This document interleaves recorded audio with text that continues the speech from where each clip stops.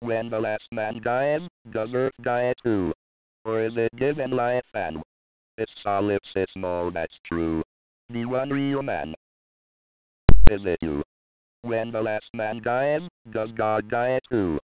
Does man make his immortality true? Or is he, in fact, beyond the sky blue, along with the angels, far up as birds flew? Whenever God dies, will Satan die too? Or is it his victory, does he gain rule? And if it's his rule, what could it be called? A barren dead earth, or any earth at all? Is Satan's inheritance fully devoid, and if so, does it only leave him annoyed? Or is it his canvas which soon shall stand poised, with Satan's creation that he alone voiced?